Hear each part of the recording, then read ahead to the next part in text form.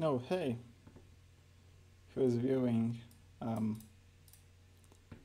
yeah, that's first time I'm streaming, so I don't know how to check who's watching right now. But yeah, welcome. Oh, hey, um, yeah, you can write something in the chat. So um, yeah, don't judge me because yeah, first time. Oh, hey, man, what's up? It's very weird feeling. Oh yeah, thank you. Weird feeling because yeah, first time streaming. A bit nervous. What's up? And yeah, hey man, hey.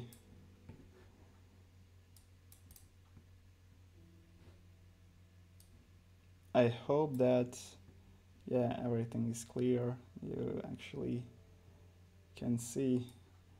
Cool. Hey guys, hey everyone. I'm really excited that you came here to watch me. And hey Jonathan, thank you. That's so cool. I should have done these streams before. Yeah, cool.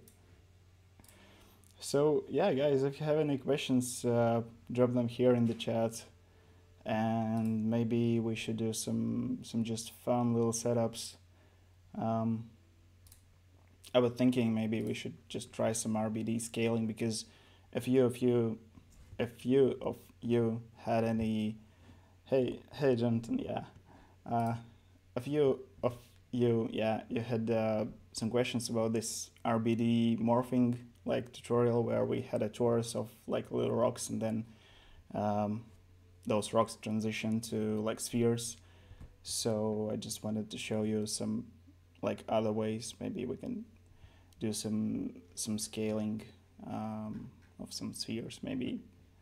So yeah, and if you have any questions, I mean, in general about Houdini, um, yeah, and like freelancing, I think I have a bit of like experience in burning out and changing jobs and I mean I could share some stuff that you definitely should avoid in my opinion. What's your ideally PC hardware for Houdini or CG in general? So like right now I have two laptops. One of them is Asus ROG Strix Scar something. It's a 17-inch pretty heavy laptop with a i7 and RTX 2070, I think, and I added extra RAM, so it's like 24 gigs of RAM. And this is like my main machine. Also, I bought my M1 MacBook Air, which is basically like I was thinking that like MacBook Air is like a really portative laptop, which is basically for like surfing the web. But actually, at some simulations, it was faster than this Asus ROG Strix Scar something. And of course, yeah, it has 8 gigabytes of memory, so that's why I showed you that in the DOPNets here in the simulation, or no, in the cache, you can limit this like for like cache memory set to 100 megabytes. Then it will go, of course, it will go like in swap and use SSD, but SSD is pretty fast in M1, so you can like use that swap without issues. Um, I think I had. Let me open up. No, how do I switch the windows? Just like, all right, let's go. So let me know if you can see this web page. This is kind of our local, one of the like best local shops here in Latvia for all the PC parts, and I'm pretty much noob in terms of like hardware, but I was thinking maybe something like AMD Ryzen 9. than RTX 3080. So yeah, with all these things, it's like 5,000 euros, 5,000 euros, and damn, I mean, it's a lot. And if we go and like check, all right, 3080, um, I don't think it was like this cheap. If we go components, where it was video cards, and let's say we want GeForce, yeah, and 3080, 3090. So you have like these 2,500 euros just to like spend to on GPU, and I don't know why it's like that difference, like 180 and 250, but yeah, I would definitely build something like with these Ryzen 9s, Ryzen 9 5950, I think that was the number. So yeah, right now I'm using this Fox Farm. Actually, yeah, that's a project. So I'm not that like not pushing that much on like GPU, because like this render farm is super fast and super cheap. So I don't have any problems like rendering with them. But I think I really want some more powerful CPU to just like run simulations faster.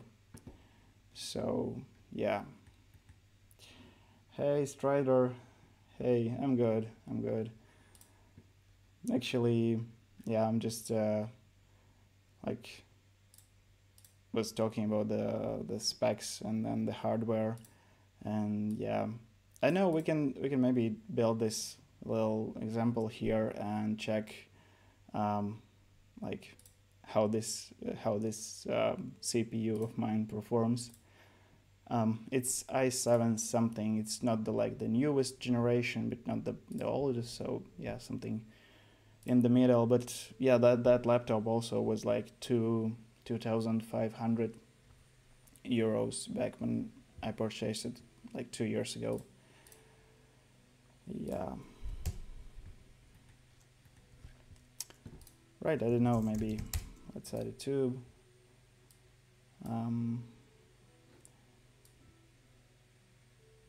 Hey, Mockrain CG. Hello. Hey, man. Let's add points.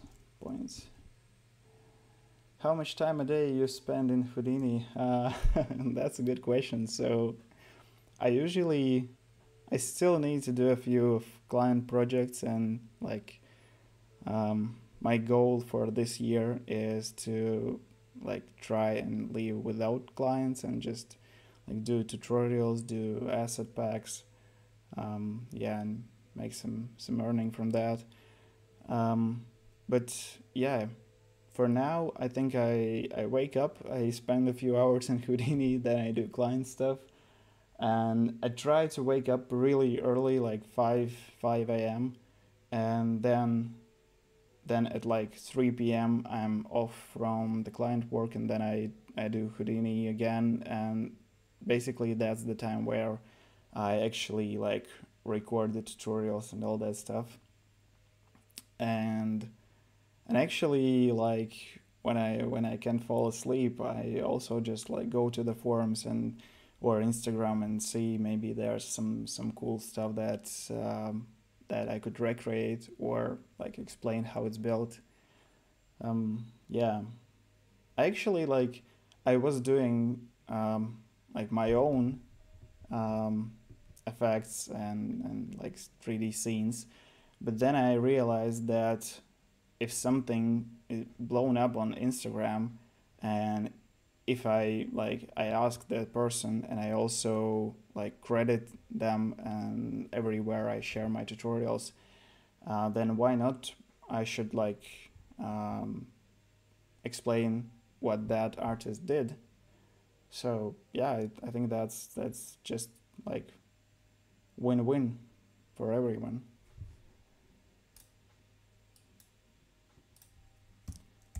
Let's do points from volume.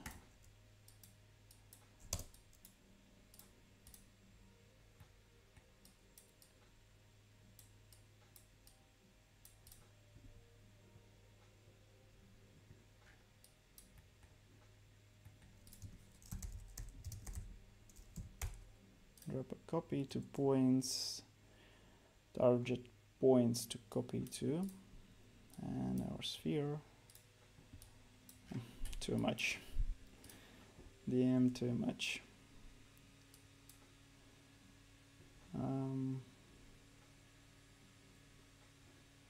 So, hey Nick, hey Riri, show us a quick setup on how to create Houdini hair. Yeah, sure, why not? I actually did something. So there are two things. So there's a hair gen, which is, let's say we drop a grid, and then hair generate, I think. What if, because I worked with the volume and I know, oh, actually, okay, we have some hair here. Then I think I had a tutorial about, like, actually you can find it, yeah, it's still like on the channel, where we have this humanoid figure from Daz, and he has like long hair, and then we go like bzzz and just like make bold line here, and there you can find like all the hair clumping, hair grooming stuff. So yeah, maybe that's better, because I can maybe like forgotten something. But for the hair, there was guide, I think. Guide process, this one, guide phrase, guide process, set length, guide process. I know, let's bend. Alright. I definitely want these to be longer, so let's try attaching this one. Yeah. So length 6. I think this phrase was a cool node. So what it does actually, yeah, it adds a bit of, like, you know, this phrase. I don't know. Yeah. And then you can also bend. Let's check. We want in root direction. No, we want direction constant.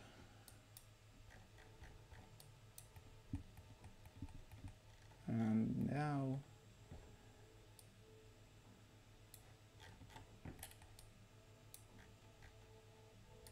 let's make it longer.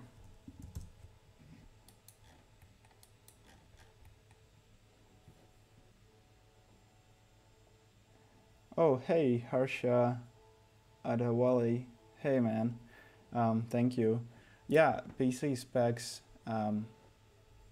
ROG Strix Scar 2, I think, or 3, but I think 2. i7 RTX 2070 and 24 gigs of RAM. And don't make my mistakes and buy laptop for Houdini. Maybe, yeah, I don't know, these new Apple M1 Macs are pretty powerful, but I don't think that Houdini is optimized for ARM. But the main issue is the noise, because this thing is a freaking Airbus on a runway. Like it's seriously noisy, till the point it's like distracting, and I gotta use these like noise canceling headphones. So yeah, what do we have here? Curve, attribute, axis. Let's try and bend.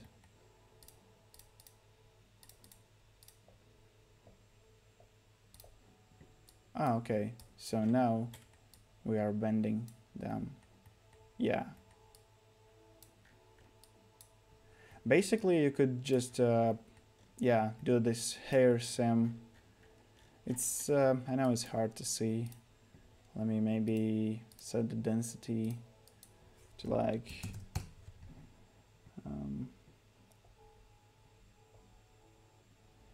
yeah, yeah, you're correct. So yeah, you can create it with hair gen, and you actually can like create it with hair gen, and you can then get all these points.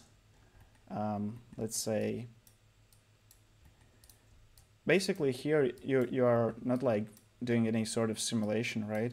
There are also like brushes for like actually like grooming and something, but I have never used that actually, because I'm more like doing all these abstract simulations. But actually in Houdini you can like actually build like realistic hairstyles and all that stuff. So yeah, but you could just like add a group, expression, and this here, and here we can first point of primitive and set the group type to points. So we actually like target all these points here, and then you can add volume, configure hair, and add a volume solver. Yep, like this. And here what you need to do in volume hair, you should add your pinpoints, set it to be group 1, pin type permanent, same as position. Yep, I think it should work. Let's also, yeah, let's decrease the density to like 10. Let's run a simulation and see. Yeah, so here's our hair. So you can like, hey dream team. So yeah, here you can just like, you can set up your hair with hair gen, do all this like phrase band, all that stuff, and then you can just like simulate that into volume hair if you want. So yep.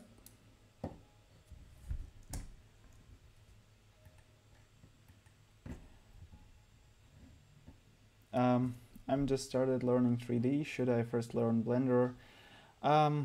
Actually, so I started with Blender, and I was doing like polygonal modeling.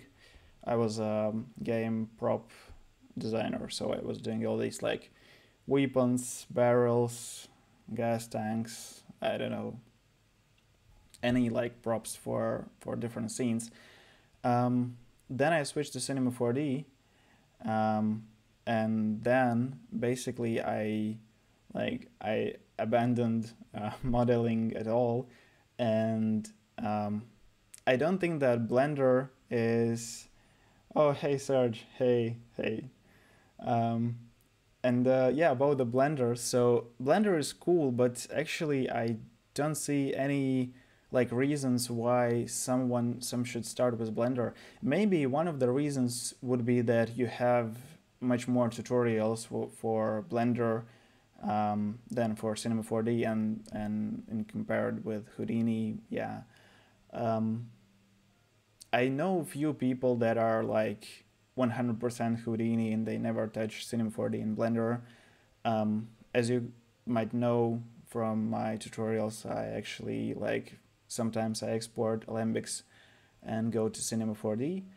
I would say, Cinema 4D is kind of like I think it's kind of like industry standard. So if you plan to do commercial work, I would say learn Cinema 4D, because for now I think it's widely popular, and I'm like thinking, just like loudly thinking, because I could say no, you should learn Houdini just like from the scratch, from the start. It might be a bit like heavy, like with all these nodes and all that stuff, but I would say like the fastest way to get some work is to learn Cinema 4D. Um, but there are so many 3D artists who know how to do stuff in Cinema 4D that you either need to be really good at that to like grow in your like customer or client base, or you should like know how to do some extra stuff that not so many 3D artists can do. And that's where you can learn Houdini. You can learn, I don't know, maybe some cloth, like Cloth 3D, or this second software. So yeah, I think that's how you can like oh, sorry, I touched the mic. Um, yeah, yeah.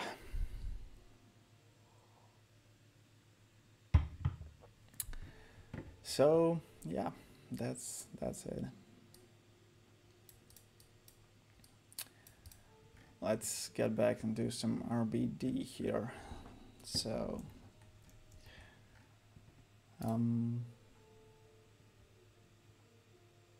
what I want to do.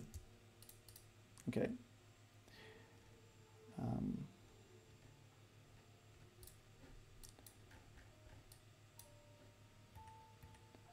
Definitely make these smaller, and I want it to be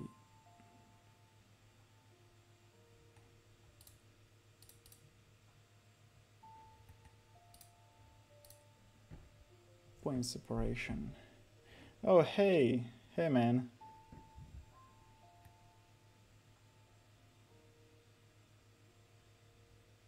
Which point separation number should I try? Like 0.05, 0.3, no, 0.2. Oh, actually, we might need to add caps. Yeah, that's the thing that we need. And now let's go to point volume, 0.1. Tube should be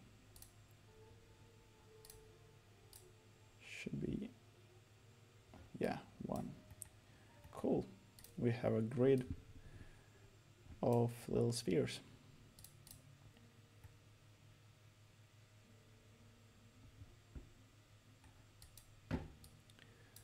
So now let's also up our tube,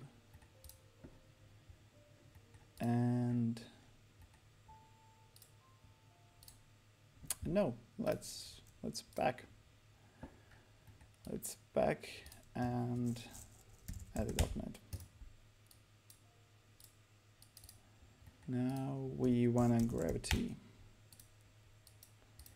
We wanna RBD packed object.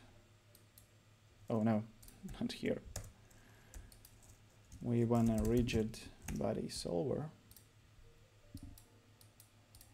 And what do we also need?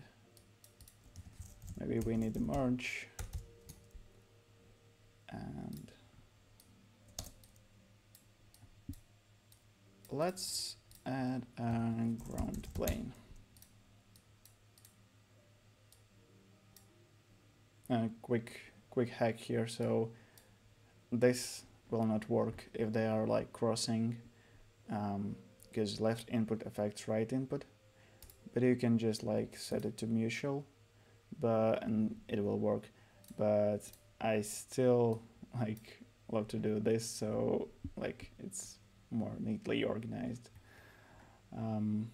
Yeah, so RBD packed object, we need our copy to points, create active and grid deforming active objects.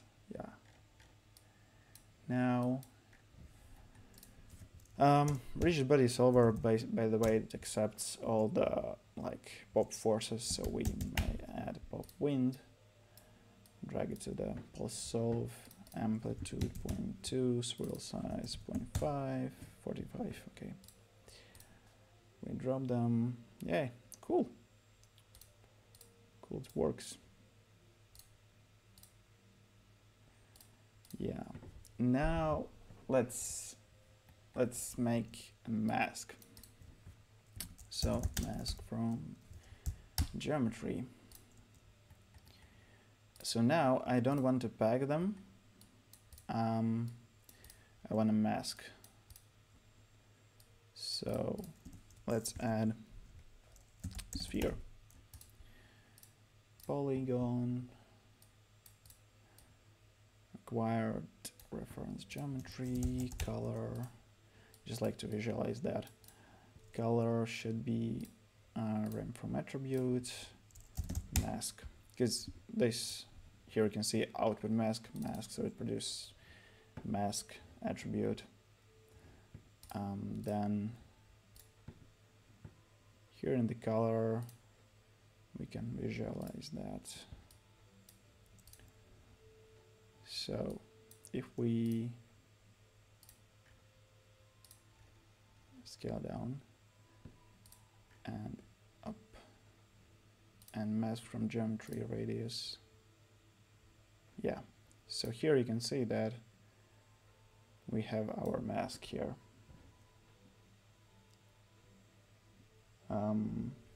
Hey Subham Singh, so there's nearly no studio or job in this field where I live. I want to learn Houdini. The only way to make a career is freelancing.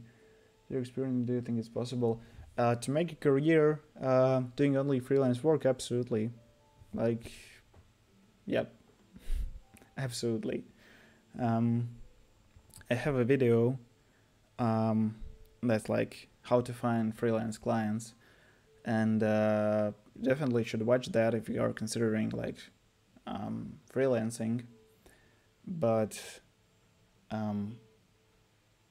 like in short form, oh thanks Dream Team. So yeah, in short about freelancing, just like make yourself out. I mean, I hope that I like taught that correctly, but yeah, basically I send like 5,000 emails, and from that I get like 5 clients maybe.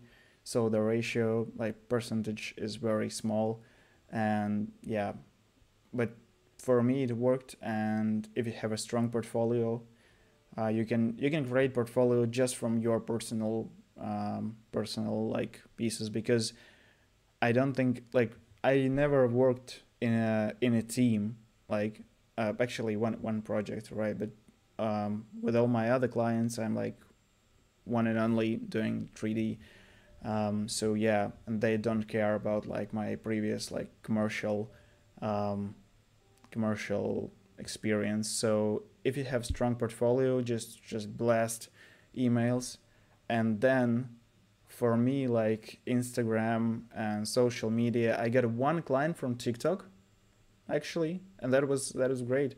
But I got like for all these like 3 years that I'm doing 3D, or actually like 2.5, I got just one client or 2 clients from Instagram. Now I recently reached 10k followers on Instagram, and I start to get some like small like projects. But yeah, I think emails works best. So yeah, just like do a cool portfolio, and just, I don't want to say spam, but actually yeah, just send a bunch of emails. And like saying bunch, it's like thousands. Yep.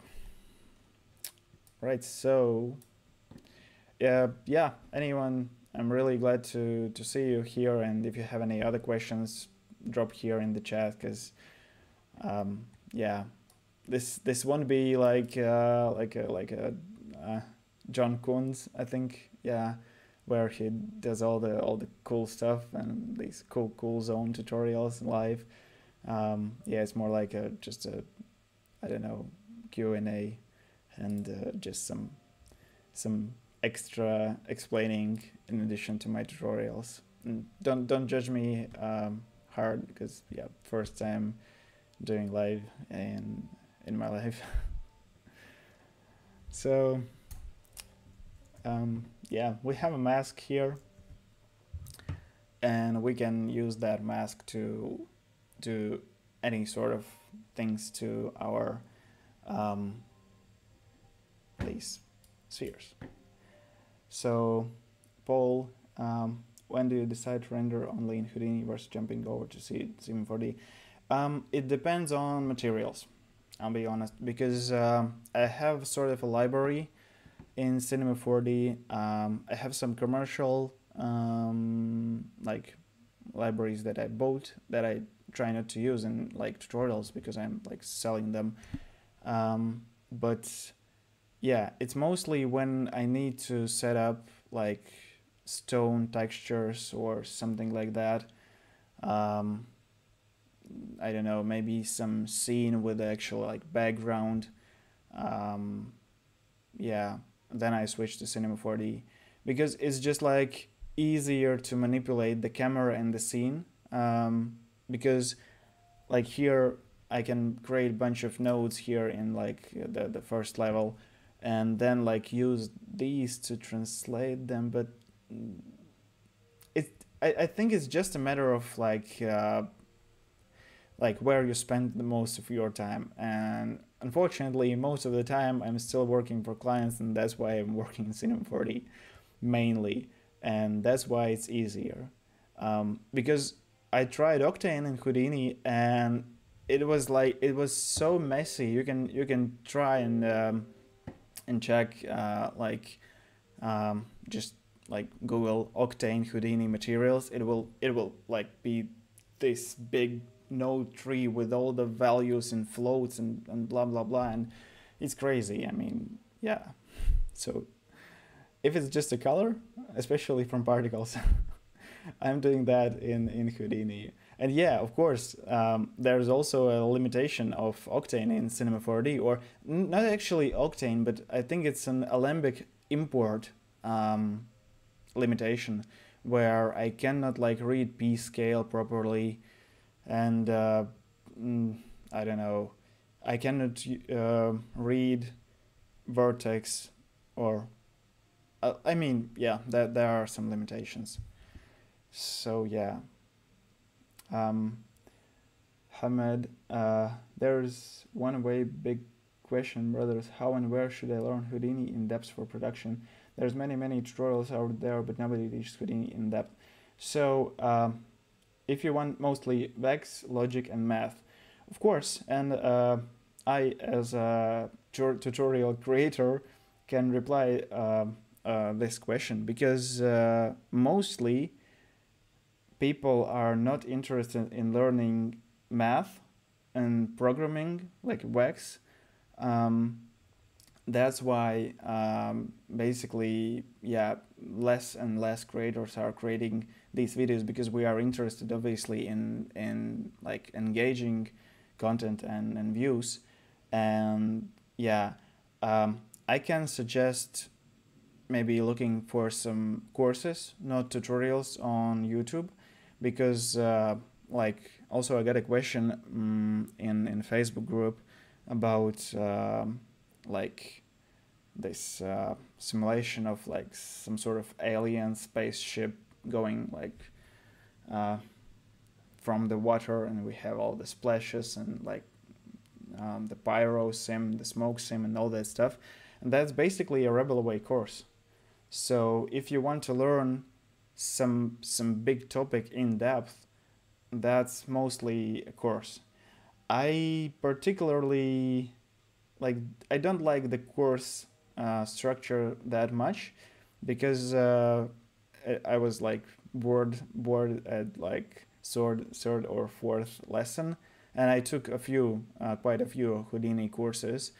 Um, but yeah, I just like learning something from like recreating the tutorial. And if you ask how to actually learn Houdini, from my perspective, I also, like, not also, but like majority of you also watch tutorials. And what I do, I follow the tutorial, and then I try to just, let's say follow the tutorial and get this set up, and then I go and, let's say, turn off this node and see what it does. So all right, we got these black circles. Why is they are black? Because here's the color node, and color node is rem from attribute. And what's rem from attribute? So we can just like hover, no, we can hover here and press F1 for more help. Actually, Houdini is like insanely documented, and Houdini has also example files, the demo files.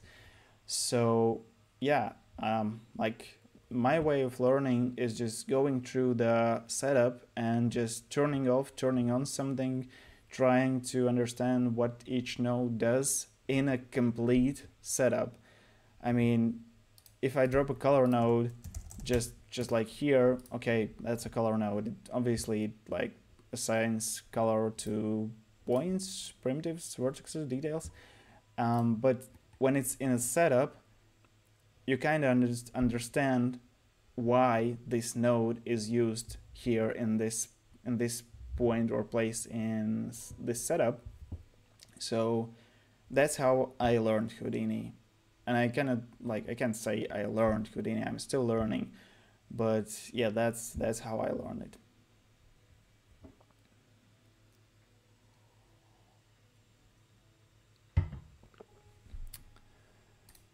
Yeah.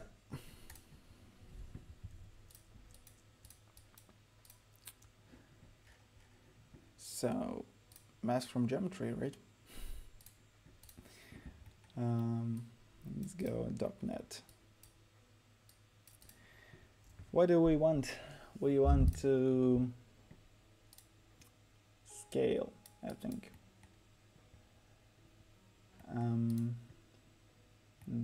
How do we scale it?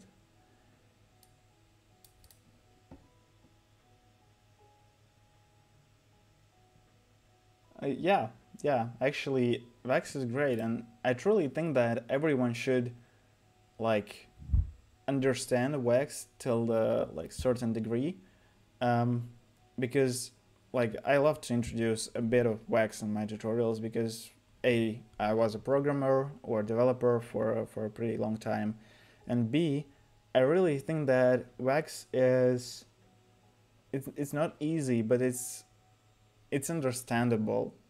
It's not that hard like how it is, like the I don't know how you think it's, but yeah. So I love to introduce just like Vex, bits of Vex.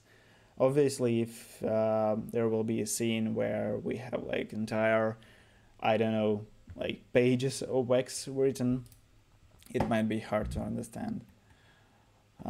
Yeah, but oh yeah, by the way, like, what if we drop an attribute wrangle, and then just like half of my viewers right now just like, all right, bye. So we have our mask. So what we can do here is, let's say, at a p scale, and our p scale should be lerp, my favorite function from like since 3 weeks. From, I don't know, let's try 1 3, right? And it should be controlled by mask attribute. So yeah, obviously nothing happens, because we want to get this here and then this here. Yeah, now something happens. So we need to set a p scale before we actually like copy to points, right?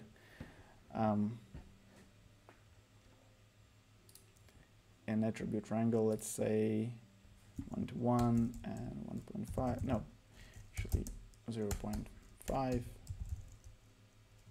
0 0.8 and 1.6. And no, I don't want these intersections. For this one, we will be just like dealing with without any intersecting geometry. Let me decrease the scale a bit. Yeah, cool. And now we can, if we will be animating this sphere, you can see that how we animate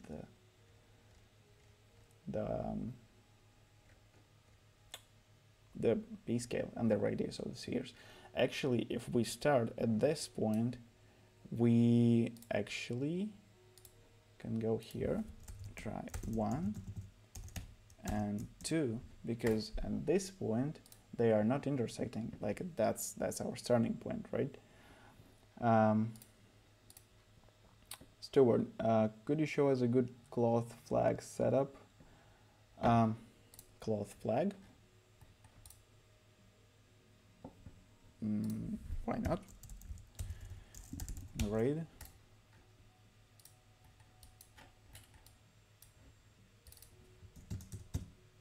Oh no, not center, rotate by 90. It should be, I assume, something like 30. No, 20. Then you have some sort of a pole, right? So tube. Let's just merge it right now so we can see that. Yeah, so our tube, where's our tube? Let me remove this, go back. Now we have our tube here. We should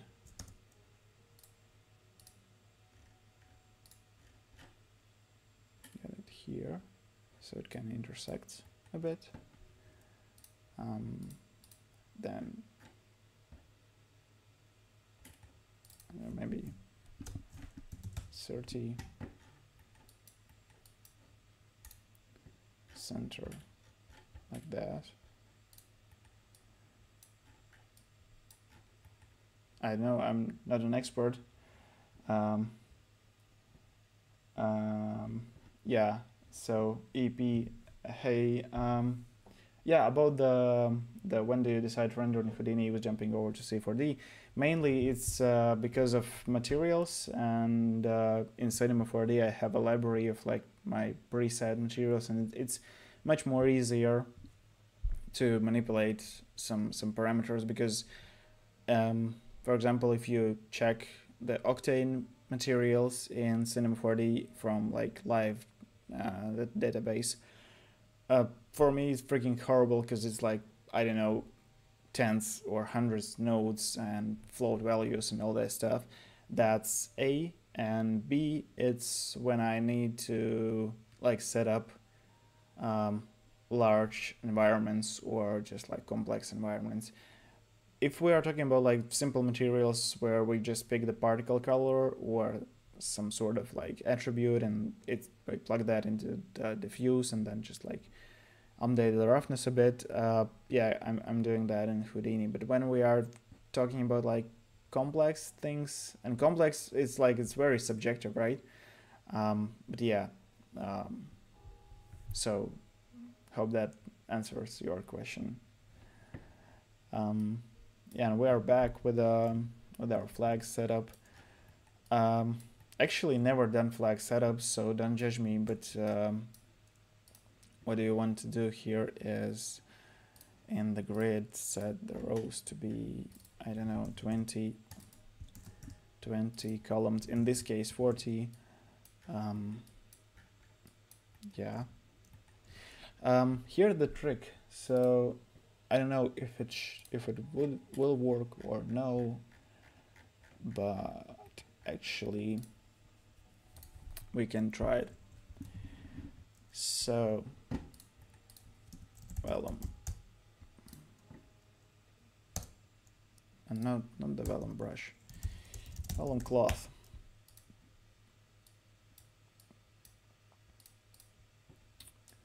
And now we want to pin the points.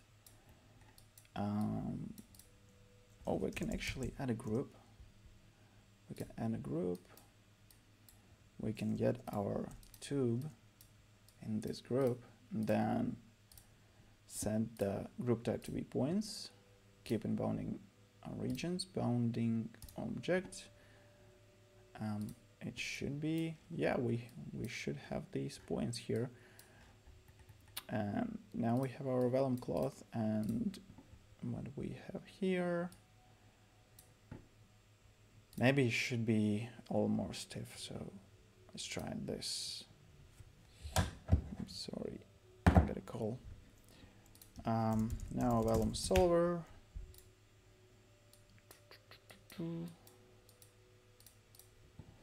Yep. I mean, sorry, no, all good, man. Teach how to install RenderMan. Actually, I cannot because I have never installed the RenderMan. Yeah, I haven't actually checked the RenderMan, and I know it's quite like popular, and I don't know why.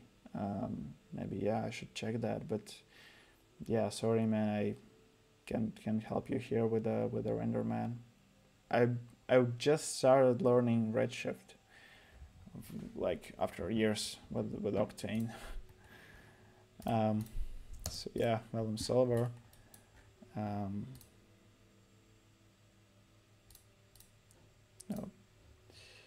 we should pin points.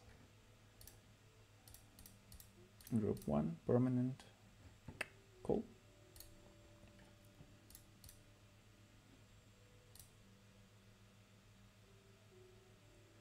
Yeah, so that looks like a flag, but not like that. So forces, pop wind.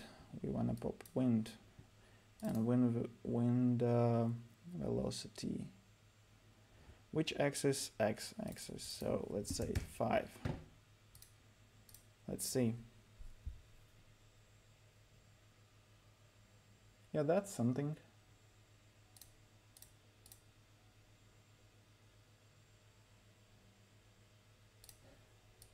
Let's say I want 15 and some noise.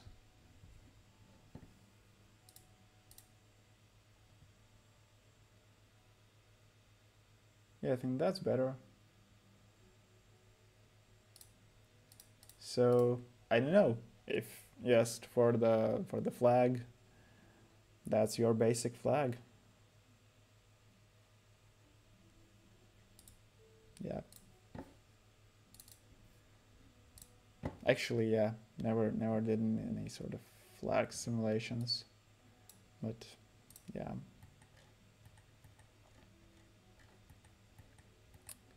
I think, have you played with the white water? Nope.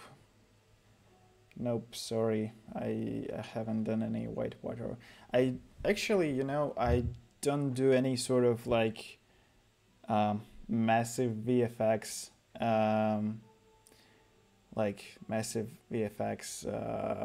things in Houdini, just because they are really resource hungry and take a lot of time. And like my tutorials are aimed just to like explain how we can use Houdini for like good looking sort of like Instagram animations, Instagram style animations. And that's why I haven't actually done any sort of large explosions or white water or like rivers, waterfalls, all that stuff. Yeah, sorry. Hey Mattia, Miranda. Packing and instancing should be done after applying materials because of losing the name attribute, I think. It might be. It depends, I think, because actually I was applying materials. You can just like here in the color. Actually, yeah, you can just plug that here. and copy to points, and then you will have your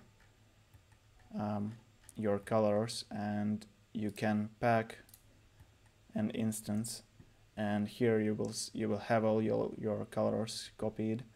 Let me show you sphere. Let's get it up like this.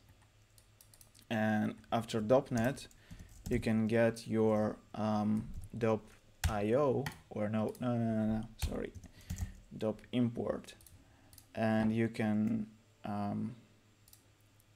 get your, sorry, .network here, and you should fetch unpacked geometry. And actually, if we go unpacked and unpack, you should have color. Yeah, you can just transfer the attributes, cd here. So yeah. Oh yeah, Steward. Yeah, you can just like use that group. So yep. Actually, there's this volume attach node. It's not used for, and it's a hack, and I wanted to share that in like future tutorial. But actually, when we did this sticky peeling tape, there was vellum glue, I think, or vellum attach. So these two stay together. And when you are doing any sort of fluid simulations, and you can do the vellum fluid, like you can do the fluid with the vellum. And the main thing that I see in majority of the simulations, and actually I did the flip simulation. But all right, so we are working with like vellum fluids, for example, and you should add this vellum attach if you are doing like viscous fluids, because when you paint something, like small molecules or particles of that paint, they stick to the surface. And if you are doing like these viscous fluid simulations, you should use this vellum attach, because then it will attach some of the fluid particles or fluid grains, because technically fluid is grains. It will attach to that surface, and then you will get this kind of like painting effect. So yeah, I'm very excited because I discovered that myself. All right, let's get back to the chat. Yeah, so what's the difference, Leslie? What's the difference between vellum clause and vellum constraints? Isn't in the same nodes. I feel like vellum clause just have more. It's basically, yeah, here vellum clause is technically a vellum constraints, and a vellum attach is also a vellum constraints. It's just like a preset here in constraint type. It will be automatically set to cloth. If you like, let's say, write vellum configure, I don't know what, hair, you will have constraint type hair here. So that's the only difference basically. And yeah, it's kind of like different stretch, bend, normal drag, and like density and thickness things here. So yeah, Alec, Subman, been looking for some quality tutorials on Houdini for a while. Your channel is a blessing. Oh, thank you, thank you. Yeah, I'll try not to stop with this channel, and I have a like strong dedication to actually like do 100 videos this year. And I know I already like I haven't started from the 1st January, but yeah, maybe I'll catch up in summer. But it would be cool. It would be cool to like do a compilation of like all the tutorials, like just like in a fast-paced format. Next, like this December, like in the end of this year. So yeah, and And it's interesting, man. Looking for that tutorial. I'm trying to get my hands on Houdini again. Hey, okay, yeah. I actually did. Um, Let me try to find. How should I open Dropbox? No, that will be. I have so many tutorials, but like not tutorials, but like project files, but like um, like just like projects that I've never finished. Have you played with Solaris yet for scene layout? Actually, no, Paul, I haven't. I know that like I'm not sure if that's in Solaris, but I mean they did this thing that if you like drop a book on the table, it will be like it will recognize that table is like sort of a collider plane or something. Like I mean you can distribute many assets in a physically accurate way, but yeah, I'm not doing any sort of like scene composition. All of my stuff is pretty abstract, so yeah.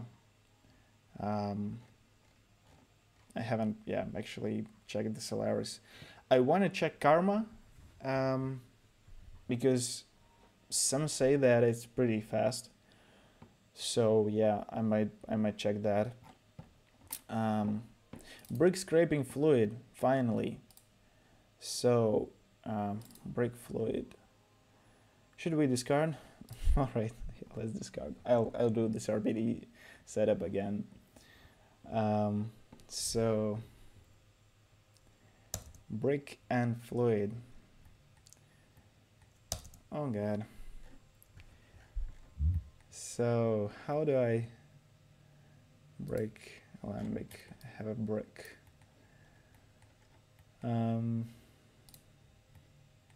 Geo problem solver.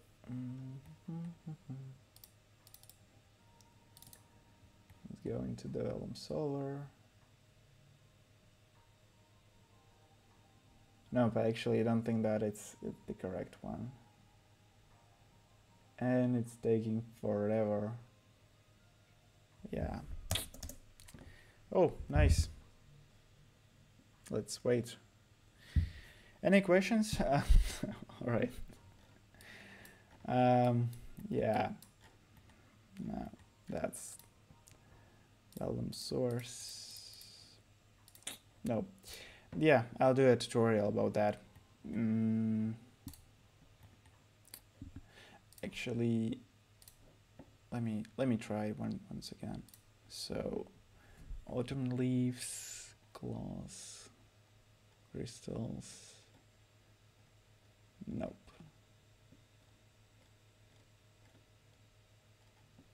I have melting brain, I have melting face, melting tubes. So many stuff. Maybe paint. No, that's the list here. We could paint. No. All right. Yeah, I'll do a proper tutorial for that. But yeah, basically the thing is, you are just you should use that. Not like you should use, but you should consider using that that node vellum attach for like some sort of painting simulations. So one more question: wet map. Wet map could do many things like smoke source, other fluids. Haven't used wet maps, man. So yeah, sorry. Still learning Houdini myself though.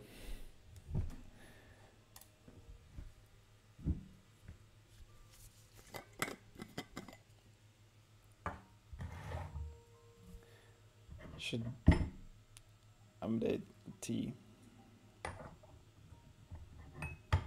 I don't know if any one of you are into Chinese tea culture, but I am for a long time. So I actually like brew my tea in like these little thingies. I don't know if you can see it, but yeah, that's a teapot and some like loose leaf tea there. Let me know in the comments if any one of you like drinks tea in the same way.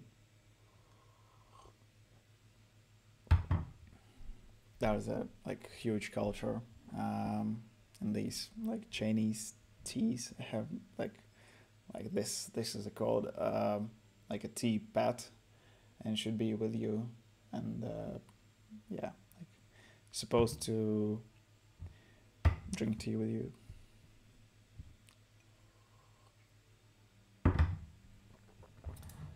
Um, yeah, I guess if we don't have any other questions, like um, you are more than welcome to ask.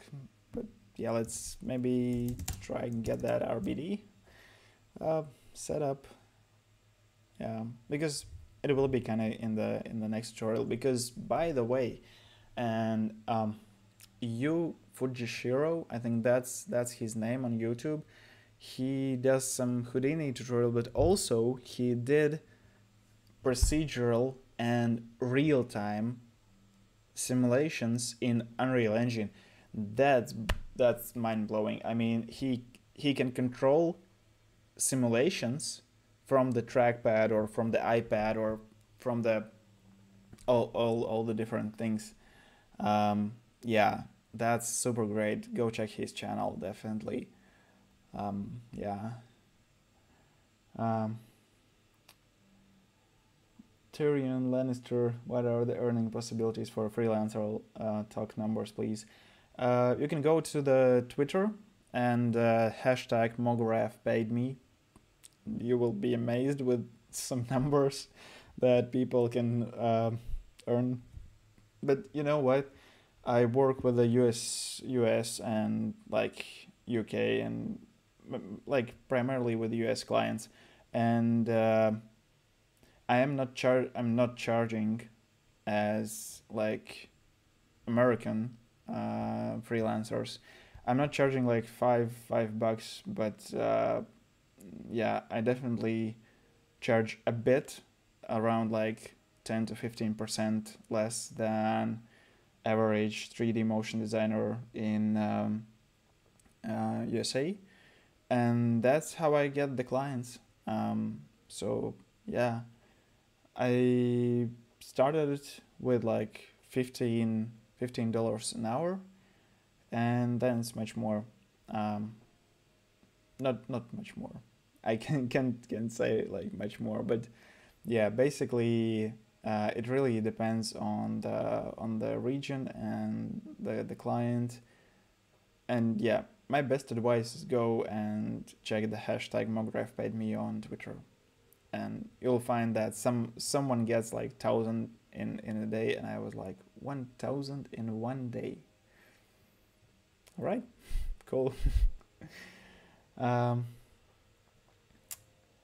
So yeah, sorry if you already talked. Oh yeah, tea is great. I'm addicted to it. Oh yeah, cheers, man. Yeah, actually, me too. I have like a few kilograms. I don't know, like what it will be for like Americans in pounds, but a few kilograms of tea, and yeah, I drink that daily. So how familiar are you with the wax and all its capabilities? So I'm not familiar with all its capabilities because it's definitely hard to code if you have never coded anything. Like I was a developer, and that's why I kinda like wax. I cannot say that I fully understand how that code transmits to the visual part, because I I'm very bad at math, at like geometry, not like the geometry, but like the segment of the calculus, I think, or math. Yeah. Um, but I love Vex, and yeah, I still think that to a certain degree, everyone should know Vex, and there's this huge discussion about wax and wops. For me, it's easier to do stuff in wax. For some, it's easier to do stuff in wops. It depends. I mean, yeah, that depends. Um, I'll suggest just like try to incorporate wax in your workflow, um, like bit by bit. I mean, if you are really like scared and you feel like you don't need wax and you don't want to learn it, you can just like do some simple stuff to just like prove yourself that why not, let's learn wax. So you can assign color in wax, for example. You can move things in wax. You can do linear interpolations. No, it's hard for me to actually say that. Yeah. Um, so, Russian colleagues, you earn as much as you can sell yourself for. That's true. I think it's true for every business because you know what? Um, right now, you cannot say that artists are struggling because I think NFT gave a lot of possibilities for actual artists, because I consider myself more of a like a designer or some sort of a commercial designer than an artist. And in commercial world or stuff, yeah, it's basically it's how you present yourself. Also, if you come and say, "Hey, please give me work. I'm very beginner, and I just need something for portfolio," then I assume you won't earn that much. But if you come with your own ideas, you're confident. If you if you show that working with you, the your client will get even more than he's actually paying you in money. Um, yeah.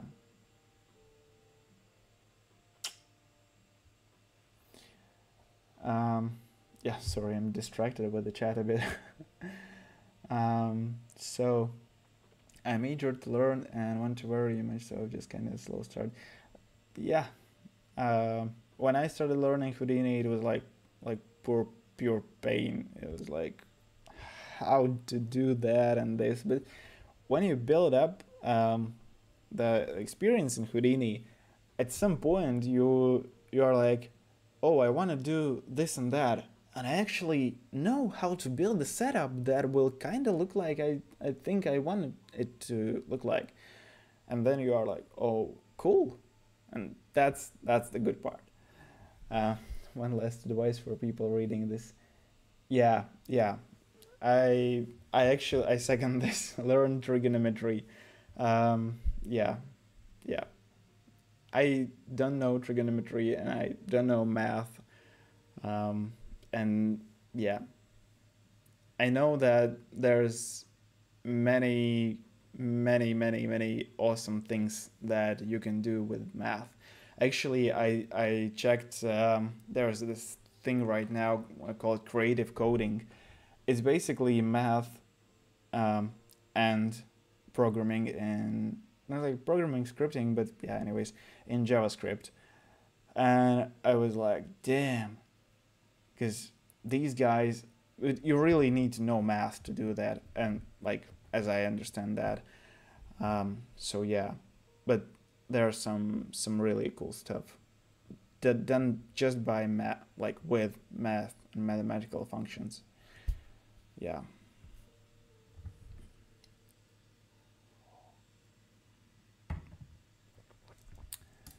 Right. Let's maybe try doing this RBD thingy once again. So yeah, we want geo. So sphere, tube, points from volume.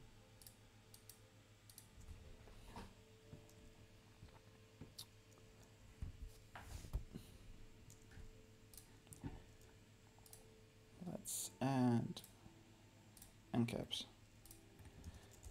Copy, just to visualize that.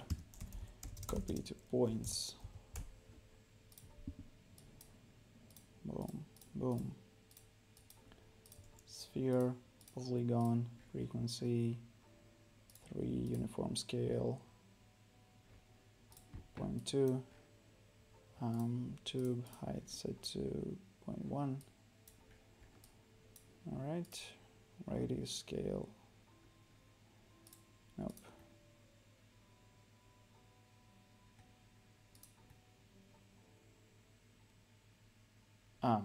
Alright.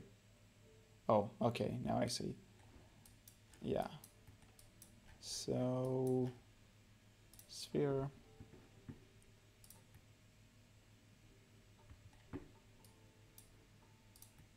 We just don't want them to intersect. Alright, now we can add our mask.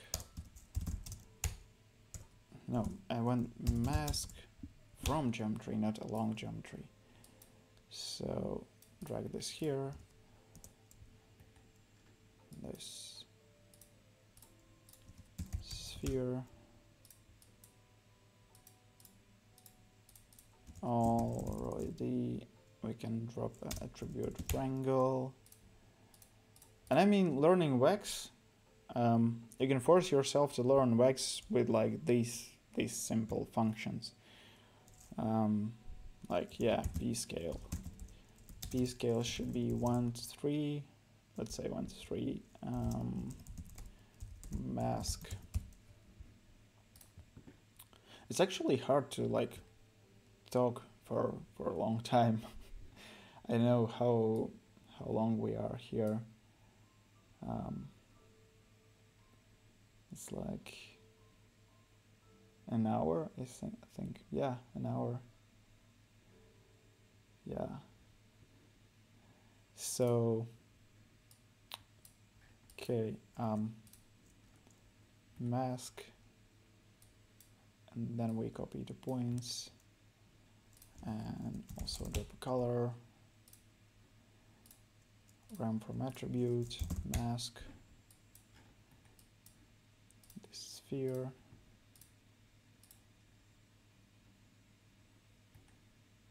Maybe we want a bit more on these points, like this maybe. Yeah, cool. So,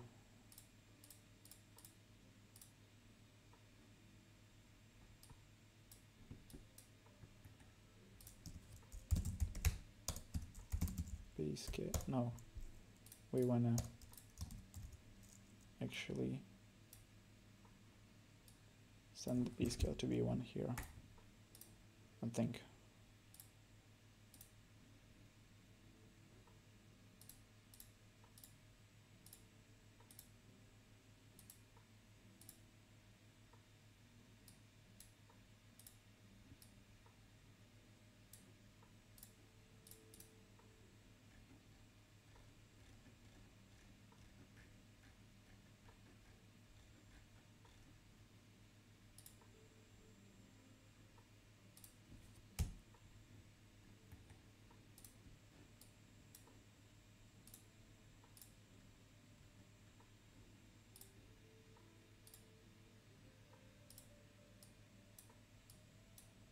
I'm just thinking why we have these so small.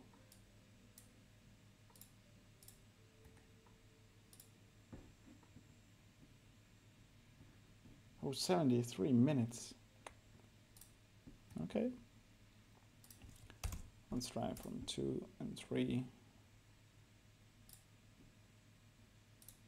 And radius.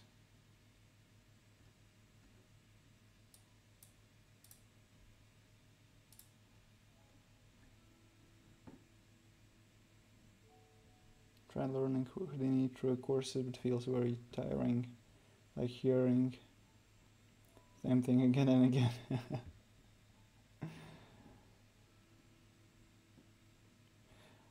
mm, yeah, I like these short tutorials much more, but it's very hard to, for example, teach, I don't know, large scale simulations or whitewater simulations in a tutorial. And I don't think there are many like good tutorials for this, because it will be a long tutorial for like this one theme. And maybe someone did that, but like from the production standpoint, um, yeah, it's better to like do a course and then split it. And from the learning standpoint, it's also, I think it's maybe it's better to actually follow courses for these large topics. If you just want to learn how to use this or that, or how to create some sort of a setup, then yeah, definitely tutorials are easier and like more, I think, friendlier maybe. But yeah, if we're talking about like large scale pyro sims, earthquakes, I don't know, yeah. But basically, yeah, something that I would cannot like teach you in like 20 minutes. Like all my usual tutorials are like from 15 to 20 minutes. So yeah. Um, what do we have? Particle radius scale. Oh, it's a p scale, by the way.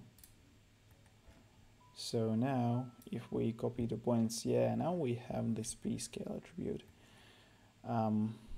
So if we go to, let's say we want 1, and here we can set it to be uniform scale set to 1. Yeah, now it's working. And damn. 1, 2.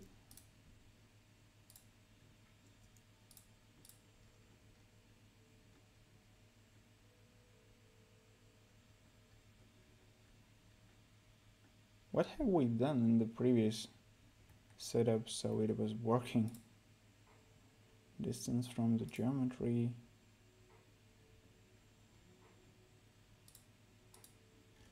It's so strange.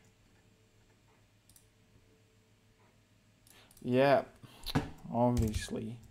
It's like, yeah, 73 minutes talking, and sorry, of course we need a function, right? Because I don't know what's that basically. You need a function. At least I hope so. So, all right. Now we don't need this. And in attribute triangle, we can go and linearly interpolate it.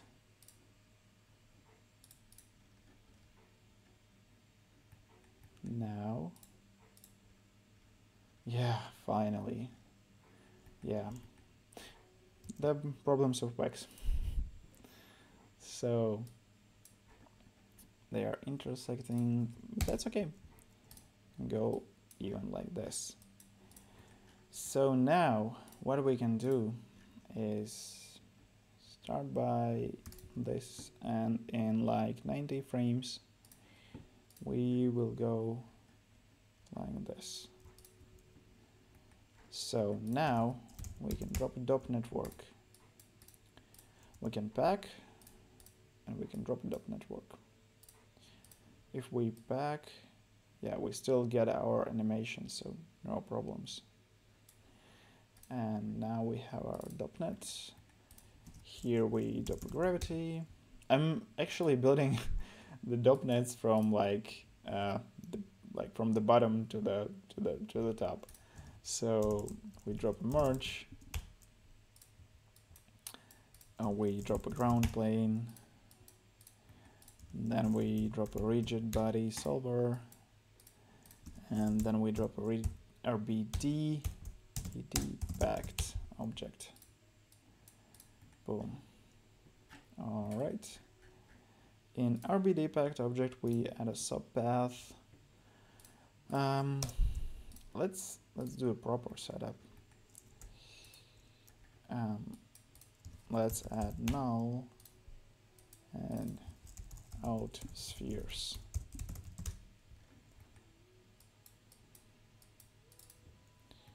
All right. Now we drop our out spheres. Create deforming active objects. Yep. All right. And now, yeah, we wanna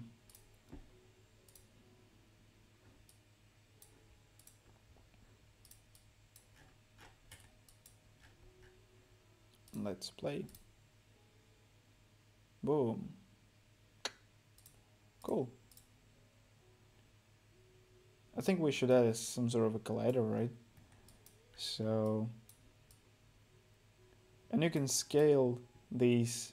You can add like, I don't know, many different spheres and add a time frame or keyframe actually. And yeah, just like scale it, let's say here, then here, then here, then here. And yeah, pretty basic but cool setup.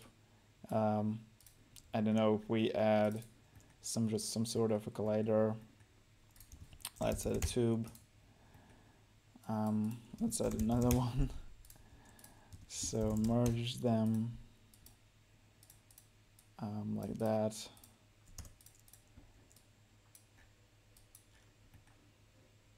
And the first one and the second one we need end caps. And obviously I want them not that high, but like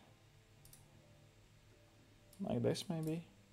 And for this one we want boolean. Oh yeah, that's billiard. Right. Boolean intersect, I think. Here and here. And for this tube we want that a bit higher. And no, why not? Why it's not working?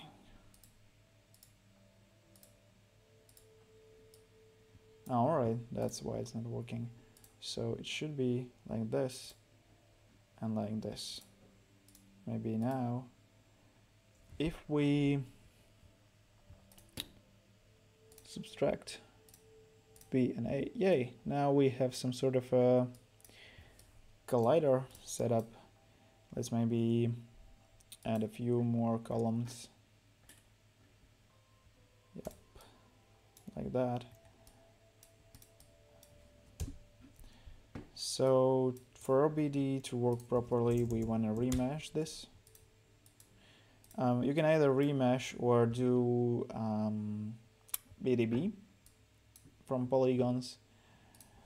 Size 0.05. I think this might work. Then iterations. Yeah, if you have these ugly things here, just add more iterations. It'll fix that. Yeah. Now let's visualize where our copy to points are. So they are here. Alright, then we need transform.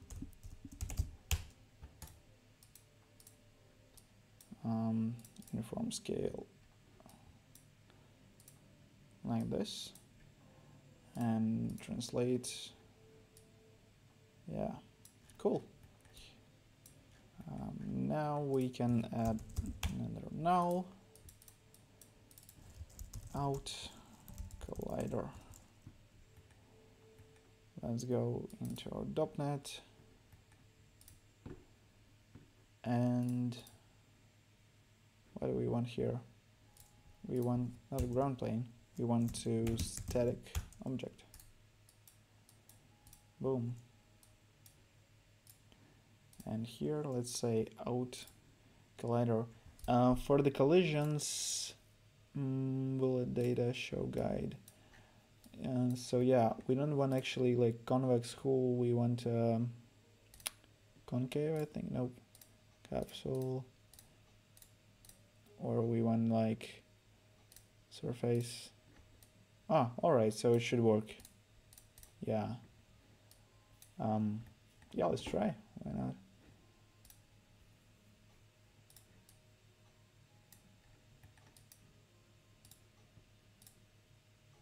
No, it's actually not working that. Deforming, create active. Maybe let's try that.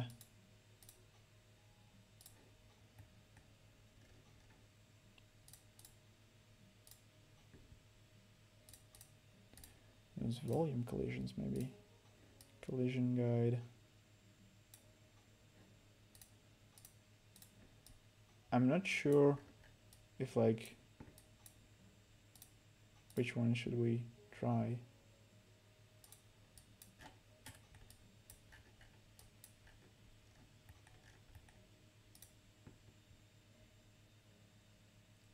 Yeah, that's definitely not working.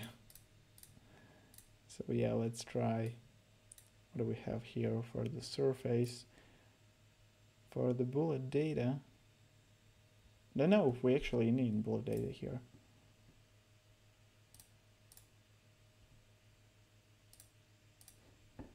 Yeah, let's try volume. So RBD, oops, not RBD.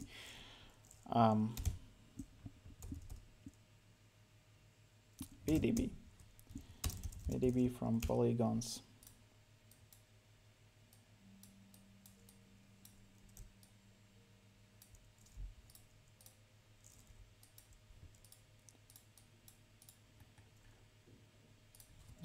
Zero 0.05, I think, or actually 0.2.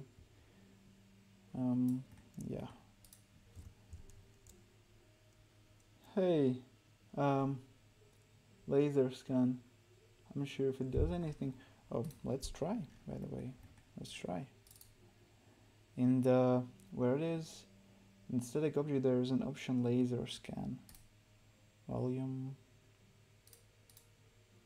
Let's try laser scan.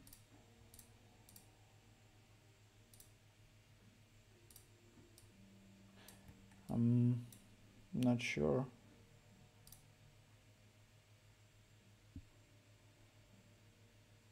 Yeah.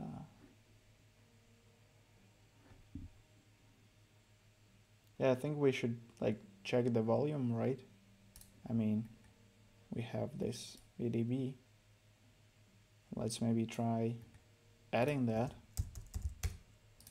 like out VDB collider. So then we can out VDB collider. Then here we can do volume sample. Then proxy volume we can. Oh, no, actually we need out VDB out collider and then out VDB collider here. And maybe let's try this one.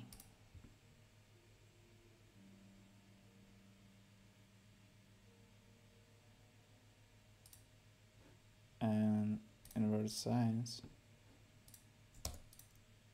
by size.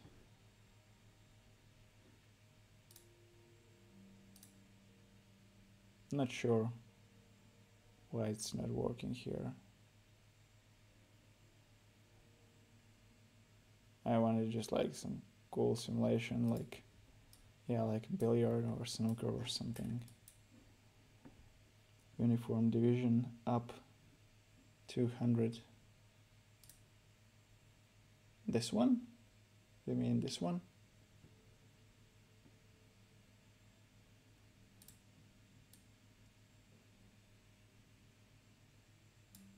Or actually, which one?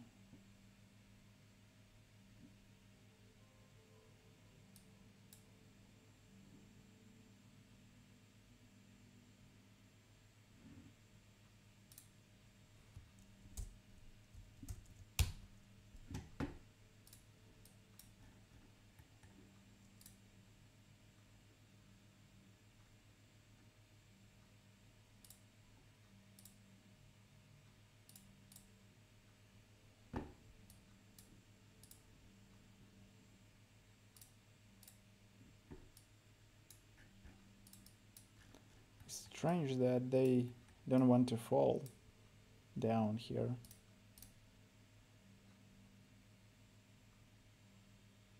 And that's strange.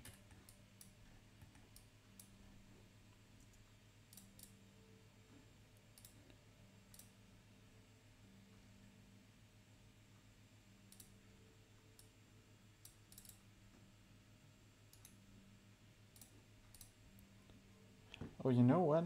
Maybe we should actually check this one. So here, I just wanna quickly VDB reshape SDF. So this one, so we don't have that big of a difference.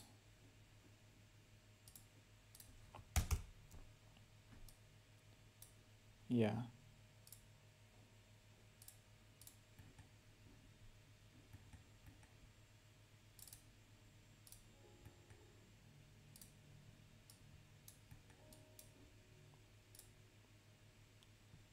Everything should be the same.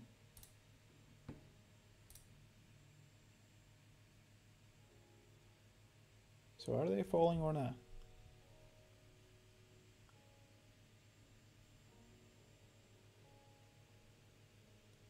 The one thing that it obviously you can see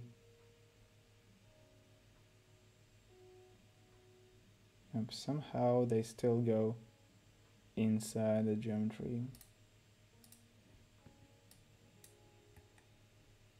Yeah, that's strange.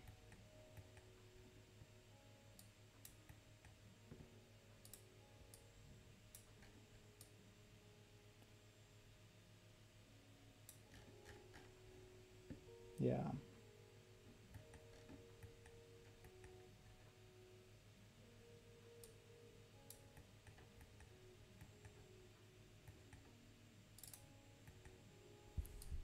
Let me get a ground plane here.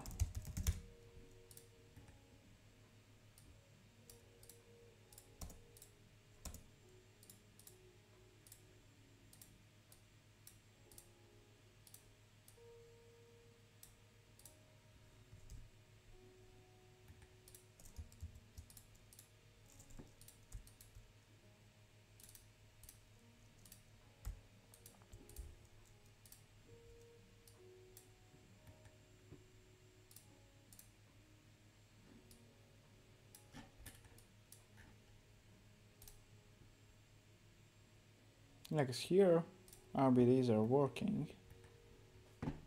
And why we cannot just like drop them here from a higher distance, I think.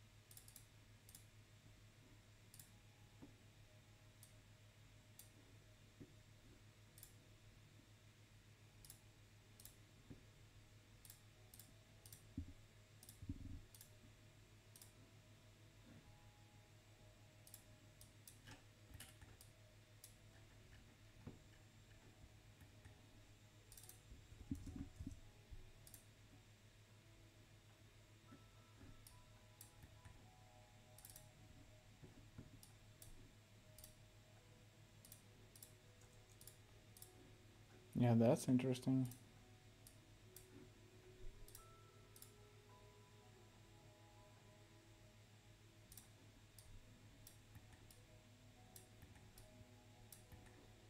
Yeah. Well,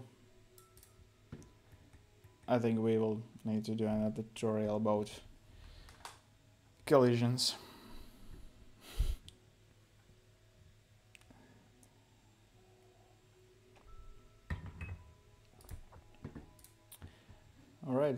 So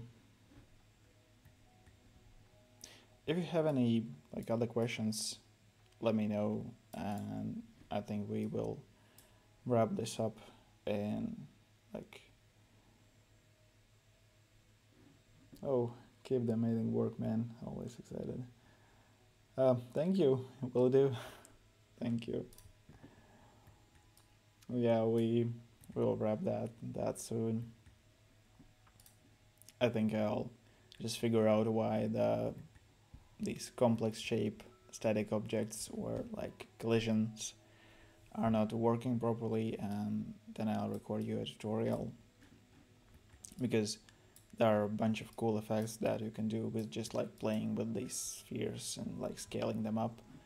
I saw actually there's a tutorial by Intagma. They actually like show you how to scale the packed RBDs, like just like the same effect that we are doing here.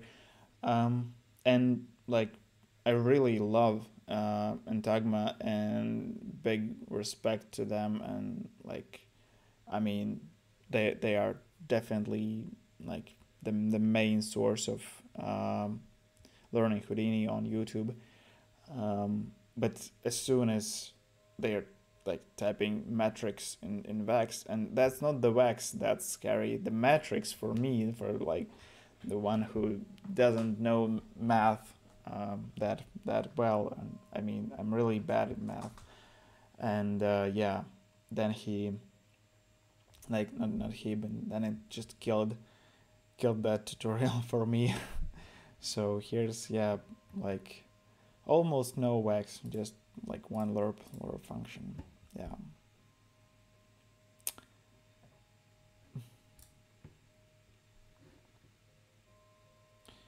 So, alright, guys, I think that's it for today.